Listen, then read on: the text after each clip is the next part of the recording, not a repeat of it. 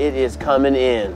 Is it? It's not going to stop soon, is it? Nope. He's at 96.9, which is, you know, another tick or two down the pole, and we got to evac him. Hypothermia is something that a lot of people don't really understand, and they don't understand how deadly it is. 95 is medical hypothermia. So in the game, we've decided that our cutoff point is 96.6 degrees. If it gets to 96.6, we're taking you out. If we have to rescue John, he's never gonna live it down.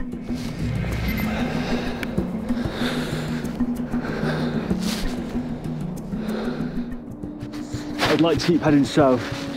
Right, I'm just going to do a direction check. That needle that I sneaked through from the boys, I magnetised it before we set off. So what I'm going to try and do, see if it'll tell me north-south.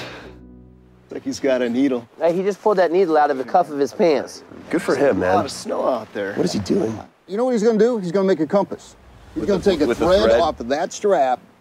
He's going to magnetize that needle if it's not magnetized already, and he's going to make a field compass by dangling off the end of that thread. What's that going to tell him? So he can make a line, keep himself north-south. Look how overcast it is right there.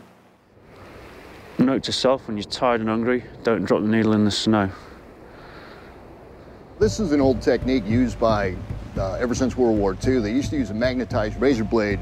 With the hole in the middle. Yeah, with the hole in the middle, and they would just dangle it, and it does the same thing. The fact that he's going to try to figure out some type of direction will keep him going in a straight line. Otherwise, you know, when it's white out like that, you could get turned around. Well, you could end up going in circles, so he's got to check it once in a while. I'm going to say this, just watching him do this stuff is painful to me.